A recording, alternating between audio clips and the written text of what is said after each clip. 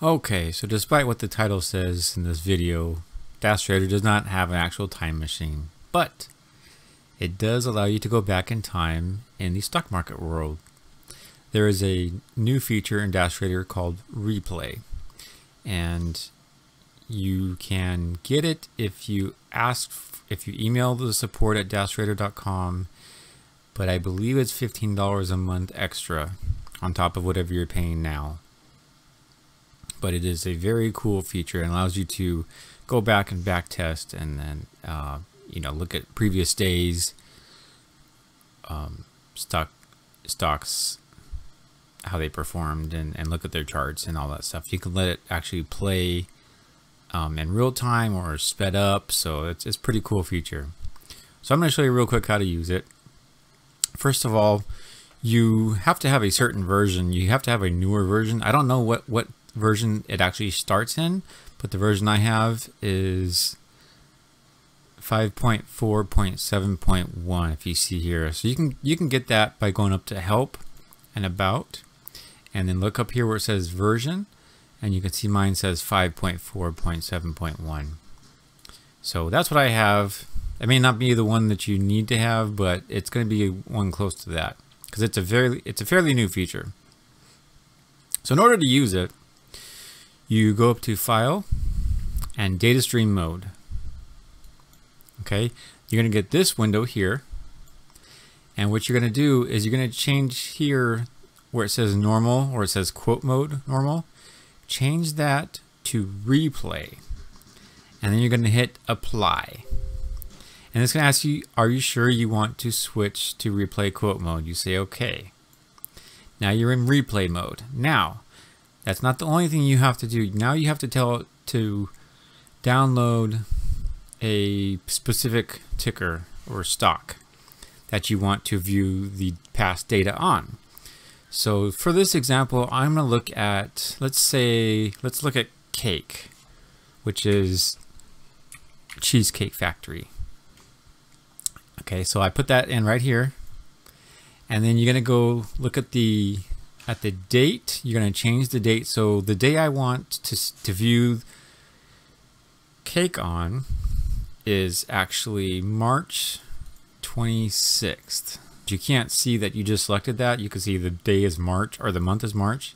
If you click on this drop down, you can see it again, but it's it's a Thursday, but you can't see that. It's kind of cut off here, but that's okay. We know it's selected. Click on download now. That will download all the data for that day for that stock. And you see that really quick, it downloaded, it showed the percentage, and now it says downloaded. So now it's ready to go. And it also changed this down here. Now it will show replay Cake that day that we downloaded, and we have these options here. We can go play, we can hit stop, although that doesn't apply because we're not playing anything yet. You can hit load and go to, and then you can change the speed, and then here is also the time. So I'm going to change, one thing, there is no level 2 data at this moment. There will be time and sales here, but there's no level 2. So that is kind of a, kind of a drawback there, but it's better than nothing, right? So now I can hit play, but see how I have SPY selected on my montage here? We're going to need to change that to Cake because we're not looking at SPY, we're looking at Cake. So I'm going to change that. Now I can hit play. Okay. So the thing is, it starts at 4 in the morning. So that's not very helpful because the stock market is pretty dead at 4 in the morning, right? So we're going to go to a specific time. We'll go to 9. Let's see, 9:29 and 50 seconds AM. Okay. All right. So there we go. Now we're at. Oh, I hit 8. Okay. Sorry about that. Let me hit 9 here. I put 8. Okay. Go to. Okay. So here we go. Now we are at 9:31 a.m. in 12 seconds, 13 seconds. So that's what we're watching right now. We're watching, and you can see that on the clock here, March 26, 2020, 9:31 a.m. I'm looking at the 1 minute and the 5 minute chart. So not much action here, really. This would not be a good stock to trade. I don't know. I had it as in play, but maybe it was not a good one for that day. Although it looks like it might be picking up now. So you can see this time in sales, and the charts are moving just like as if it was happening in real time on that day at that time. And you can pause it. Just hit pause so you see how the clock stopped. Everything stopped moving. Hit resume when you're ready. You can speed it up. So here it says 1 time. That means it's just, you know, just normal speed. 1 second is 1 second. If you speed it up, you can go 2 times, 4 times, 8 times, 16 times, 32 times. So now we're really moving here. 64 times, 128 times. This is getting crazy, isn't it?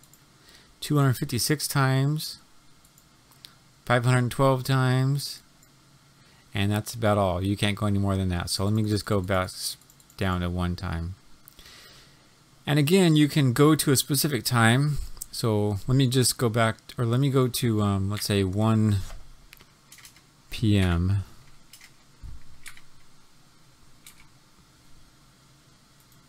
Okay. So now we're looking at, now we jump to 1 p.m. Now it shows, you know, this in 24-hour time, so that's why it says 1300, in case you're not familiar with that. And if you look at the clock, it's showing the same thing, 1 o'clock. Let's say I wanted to go back, and you can go backwards too, of course. So you can go back to right at open. So I'll go back to 9:30, or actually 9:29, 50 seconds a.m. So now we're right back there. So 5, oh, let me hit, okay, no, it is going.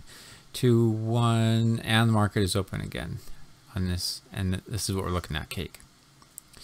So that's a pretty cool feature. And now also you can actually take trades, you know, in your simulator account. Of course, you don't want to try this in your normal account if you're doing this during market hours, because you might actually place a trade. So make sure when you are, you know, practicing here, taking trades, make sure you have your training account selected. See, mine is TR and then that number. So I'm in my training account right now. So I could say, you know, let's see here. Let me just put, just to show, I'll just place a market order, a buy market order of 50 shares. So see, it looks like I'm in the, you know, as far as we're concerned, I took a trade there. You could see everything happening like it really would in market hours. I can see my P&L here. You see the arrow that I bought that Dash Trader normally shows. And then I can get out. Okay, so that is the basics of how this thing works. The only other thing I can show you now is that once you've done this a few times, you get this list that builds up in your program. So if you want to go back and look at the same stock on the same day, you don't have to actually download it again.